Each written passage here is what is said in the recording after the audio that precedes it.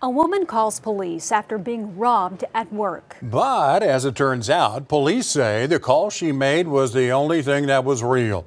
The entire robbery, they say, just a big scheme to get money. News 4's Dylan Brown is on Crime Watch to explain. She needed a new MacBook and a trip to the Big Apple. That's what allegedly led a now former O'Reilly's auto worker to be the mastermind behind an armed robbery.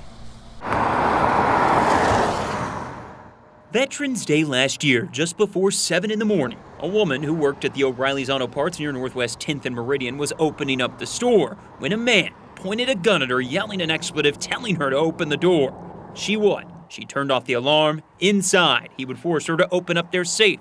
In it, over $13,000. He would punch her in the face and run off. Documents allege the suspect took the $13,300 and began running to the getaway car. It's near Northwest 11th and Vermont. In the car would be 2 others waiting for him.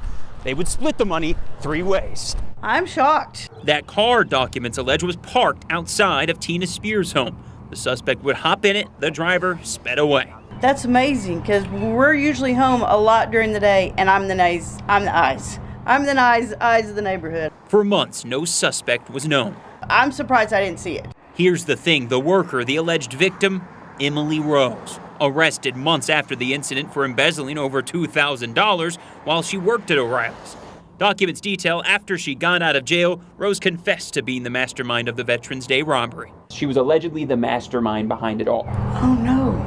Documents say a boyfriend only known as Justin met her outside her vehicle that morning, punched her in the face to make it look more like a real robbery. All police know for now is that in the getaway car was someone named Madison, a driver named Krista. She stole $13,300. Yeah, that's a lot. It's a lot of money. It's a lot of money. When asked why Rose did it, she allegedly said she needed to pay off a trip to New York and needed a new MacBook. Dylan Brown, Oklahoma's News 4. Well, an arrest warrant is out for Rose, and the investigation is ongoing. Dylan, after he caught his breath, talked to the manager at the O'Reillys, who says he's happy to be finished with Rose.